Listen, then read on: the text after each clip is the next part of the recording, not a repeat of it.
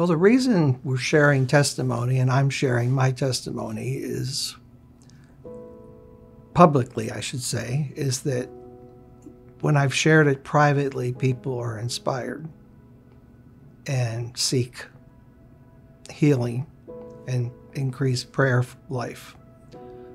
After God healed me of a very tangible leg pain, excruciating, that he might heal me of other things. One of the things I've noticed is I tended to get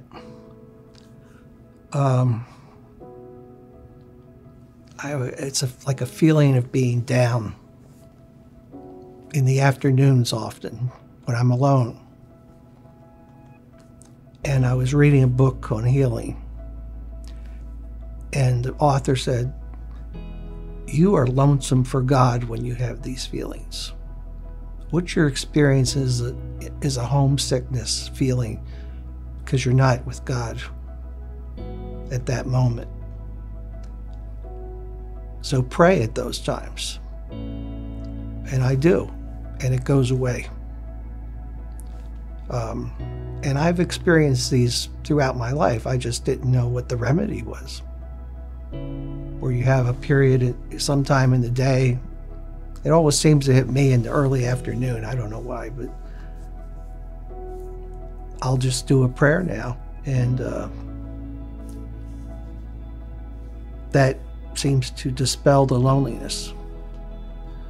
My whole outlook has improved. My faith has gotten stronger. In my small group, my testimony has inspired several others to try healing. And I think our small group discussions have improved since we've been doing this and talking about it. Now, some are still skeptical, but everyone's different, and everyone comes in their own time.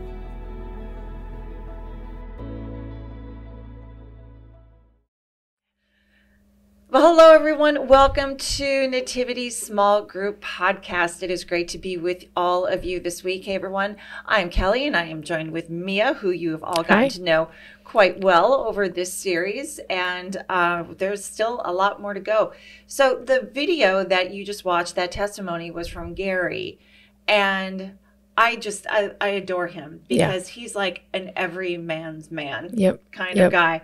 And if you have not yet seen his the first part really of his testimony, which was shared in Father Michael's message this weekend, be sure to go back and watch that too, because then this is kind of the next step, if you will, of Gary's story that we are bringing into small groups this week. And so, Mia, were you part of the healing with Gary? No, I don't think he came up to our team, but it was after Mass last year. It's just an amazing story. Just the whole thing, how God touched him. His pain was gone right away. And also his wrestling with it, with actually being healed. That was a few months. Yeah. Well, and that's part of his story that you may have heard it in Mass. If not, again, go back and watch it. But I loved that because that, to me, made him just so relatable, that something so miraculous as this could happen to you, but yet you live in doubt for a while and you keep it to yourself and you don't want to share it. I think that kind of leads us into actually one of the questions this week.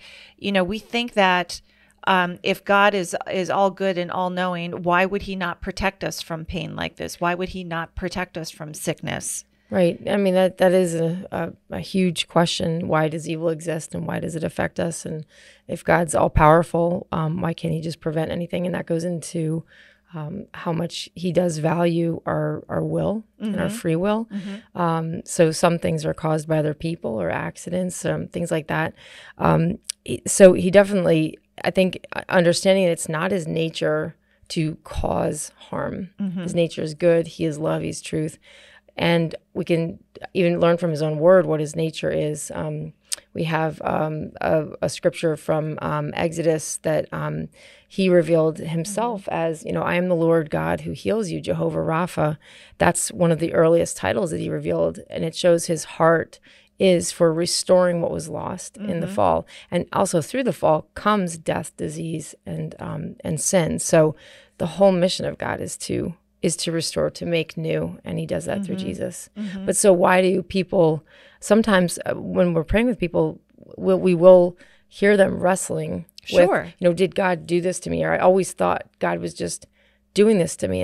And in part of that, of the prayer with them, is to help them see that, no, God has a plan for healing in Jesus and totally loves this person and wants to help them. And sometimes that's a little bit of a wall that has to kind of break and come down in order to receive. Right. Right. And I would imagine too that walls like that are not just built over a moment or one thing, that it can be generational. Oh yeah. It can be decades long. And so when it pertains to healing, does that wall need to be completely broken down before healing can happen? Or is it a realization that the wall exists? I mean, I think even just realizing that it's when God intervenes, he becomes real. He's really in our face. And so when God actually does something in my body, in my life, that's going to improve it, that's, his way of showing, getting that message of love through to that person. Sometimes, it just asking someone, can we pray for you? And they say yes. That's a step towards that. Sure. Hopefully happening in that moment. So yeah, I think Gary says something else in the video where his physical healing, which was an amazing thing, led to more healing in his life. And I think that's really typical, actually, because yeah, I think people come for one thing. I know I've had prayer for myself for one thing, and then there's more to do in our lives. And God wants to touch it all. He cares for it all. So. I love that point. It's not just about that one moment, but it's also he wants it all. And I love thinking about God in that context, is that, he's not just there for the pain or for the emotional suffering you may be going through. He wants to heal you, but then he wants all of you. That's how much he loves us. He wants to encompass everything about us. And I was thinking about it, like, he didn't have to do any of this. If this was just about our soul, Jesus could have just come and said, believe in me, and it's all about obedience. And that's not how Jesus modeled it. He went and he touched every person that came to Jesus was healed. Yeah. And then, now this is the kingdom of God. I am the Messiah. Believe in me. That was, he showed them, and then he gave them an opportunity to follow him. And that's just, it shows you hit God's priority. It's about your heart. It's about relationship. And then out of love for him and receiving that, we want to follow him closer. We want to, become Christ followers. So how might Jesus want to show the works of God through healing then? I think I am feeling that answer, but what do you think?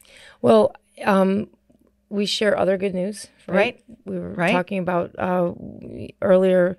We're very quick to share with people we love in our life good things to do, excellent people to recommend, right? Good restaurants. You went to a restaurant. You're happy to tell everybody this great experience you had, and part of that is because you get to be the hero in the story, right? And it just, and so when God does something in my life, I could just keep that for myself.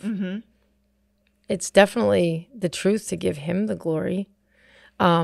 But I love this verse from Revelations. It's Revelation 19:10. It's the testimony of Jesus is the spirit of prophecy. I don't actually have that on the scripture verse. Sorry, Shannon. But when we testify to what Jesus did, we will see more of it. Testimony means do it again.